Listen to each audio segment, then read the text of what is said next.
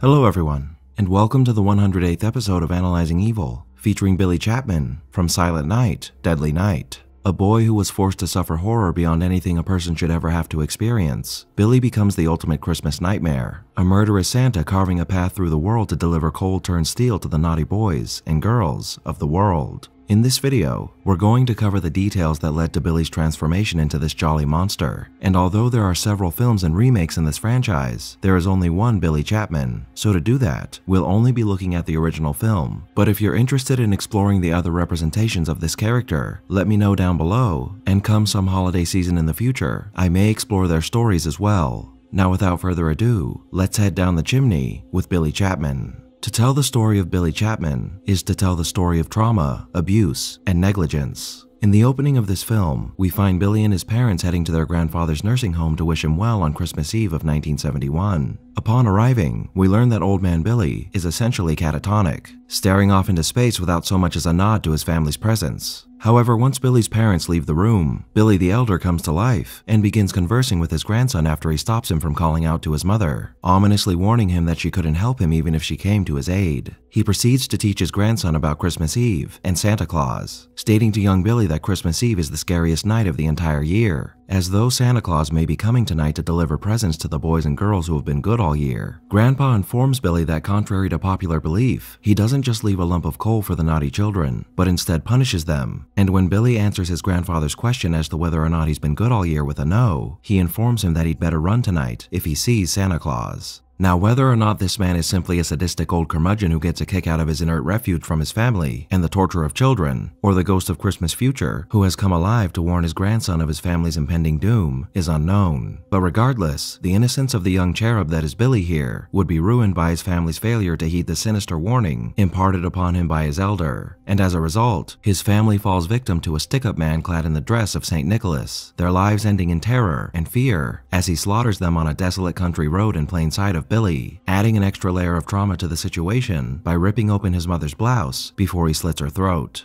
Now obviously this is an exceptionally tragic event for a child to witness, and Billy unfortunately develops post-traumatic stress disorder from witnessing this grisly scene. But as we'll cover in just a moment, these murders also cause Billy to associate them with the warning given to him by his grandfather. That warning of course being that he'd be punished for being naughty, a punishment that would end up being the death of his parents. We next encounter Billy 3 years later during the same time of year, and here we learn that he and his brother have been living in a Catholic orphanage, and this is where we first get to see the manifestation of Billy's PTSD, which is shown to us when he draws a picture of Santa lying murdered beneath a Christmas tree with a decapitated reindeer at his side. Punished for his misdeed by Mother Superior, Billy is made to sit in his room while the other children play outside, though not for long, as Sister Margaret relieves him of his punishment and allows him the freedom to play with the other children. However, Billy unfortunately spies 2 teens having intercourse on his way down to the yard, and of course, Mother Superior spies him lurking outside this door before she barges in to punish these sinners. After which Billy is told by her that what he saw in that room was naughty, and that naughty people deserve to be punished, just as she had punished them for their misdeeds. And of course, Billy is unfortunately once again made to suffer punishment at her hand, this time in the form of several lashes of a belt for daring to leave his room without her permission, the naughty boy receiving his due, just like the lovers who dared to break their vows and entwine themselves in lustful sin. And to make matters even worse, Mother Superior, who shows herself to be quite confident in her barbaric methods of therapeutic rehabilitation, chooses to have Billy sit on Santa's lap the following day, assured that he's now cured of his ailment through the divine rod of God, which proved to be far from the truth once Billy punched Santa square in the nose, running upstairs afterwards to cower in the corner of his room as he repeated to himself that he would be a good boy. Now, with 2 more traumatic experiences instilled within him to fuel his PTSD, we next encounter Billy as an adult 10 years later during spring, and though he might have been forced to suffer unjustly as a child, our first impression of him is that of a handsome, kind, and charitable young man who seems to have adjusted well to society despite the disadvantages he was given. Billy is seen being a model employee and co-worker, performing his duties with a smile on his face, and even providing excellent customer service to his store's patrons. And as he adjusts, he forms a crush on his coworker Pamela, whom the prospects of a relationship with grow as their interactions with one another increases as time goes on. However, that all changes once the holiday season rolls around.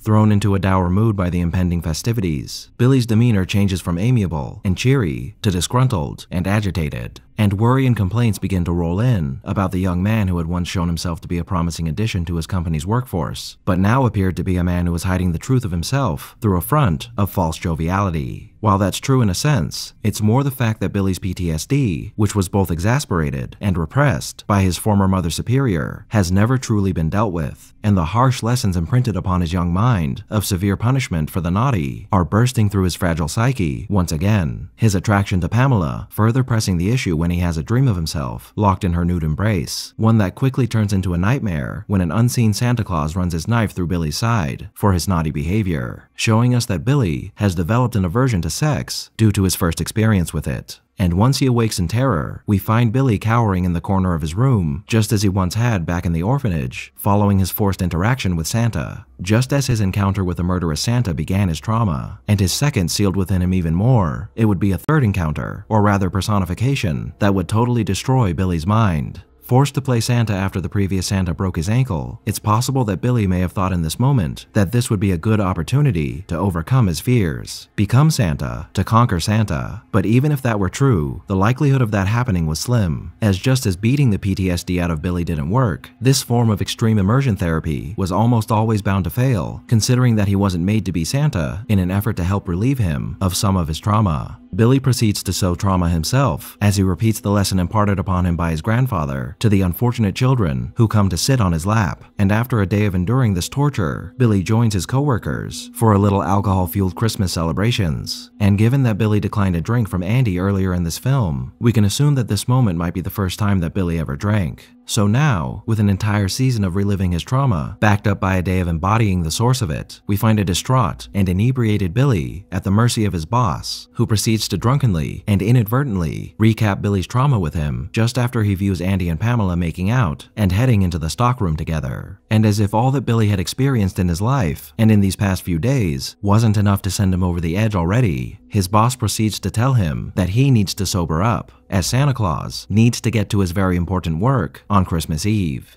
Agreeing with his boss, and spurred on by a carol, Billy does just that, shambling off to the stockroom in a stupor, where he finds Andy in the process of sexually assaulting Pamela, a moment that would send him right back to that fateful night in 1971. His mind melding with his felt-bound persona to manifest the same monster that had taken his parents from him all those years ago. Billy proceeds to murder Andy, Pamela, Mr. Sims, and Mrs. Randall, completing his transformation into the dreaded, glassy-eyed, stone-faced murderous Santa Claus that had always been lurking below the surface of his mind. And with Billy now totally destroyed by his trauma, he murders 3 more people and traumatizes yet another little girl before he reaches his final destination, the St. Mary's Home for Orphan Children, a place where he sought to murder the naughtiest woman of them all, Mother Superior, but he failed in his effort at the last moment as he was killed by Captain Richards, ending the spree of this deadly St. Nicholas before he could cause even more harm. Now, with all the events leading up to Billy's spree mired in horrific trauma, abuse, and negligence, it must be understood, just as Sister Margaret understood, that what Billy became was entirely preventable. When Billy came to the St. Mary's Home for Orphan Children, he was traumatized and suffering from PTSD, but his PTSD was something that could have been easily treated with the proper care and understanding of his condition. Sister Margaret was aware of this, and she tried her best to ensure that Billy lived his life at the orphanage as the other children lived, so he might overcome the trauma of his past. And I believe that if given enough time, Sister Margaret may have even acted as his pseudo-therapist, working with Billy to understand that what happened to him when he was younger didn't define him, teaching him how to cope with his loss and work through his PTSD. However, Mother Superior ensured that none of that would happen, instead taking charge of Billy's mental health herself, utilizing primitive and cruel practices to beat the bad out of Billy and force him into becoming the child she wanted him to be, giving Billy little to no chance to work through anything that he'd experienced in a healthy way. Thus, while we can blame Billy's grandfather for terrifying his grandson and his parents' killer for traumatizing him, the blame for Billy's transformation can ultimately be placed upon Mother Superior, the woman who, rather than helping him heal, brutally suppressed his PTSD through capital punishment and zealous lessons regarding the proper payment for one's sins, imparting even more trauma on him and forcing Billy to bottle up his emotions so they might explode at a later date, which they were always bound to in one way or another. So in the end, who was Billy Chapman? He was a child forced to live through trauma and then neglect and abuse that caused immense amount of damage to his young psyche. As he matured into an adult, this latent trauma was only exacerbated further as his repressed emotions manifested themselves every Christmas season, culminating in the utter destruction of his mind as he succumbed to all that he had experienced during his first attempt to integrate into society. Was Billy evil? The murders he committed certainly were, but they were committed because he was a child scorned, a boy who was given no chance to overcome the horrors of his past. So no, while Billy himself might not have been evil, the fact remains that he was warped and twisted into committing evil actions, and the only people to blame for that are the ones who are to be held responsible for it in the first place. What are your thoughts on Billy? Did I miss anything?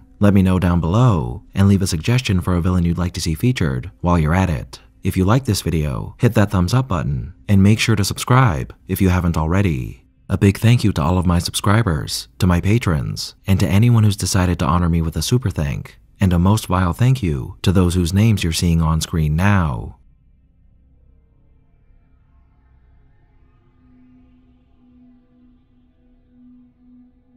Join the channel's Discord server and Reddit to interact with myself and the community. And follow me on the social media platforms listed below to keep up with the channel. As always, thanks for watching, and I'll be seeing you soon.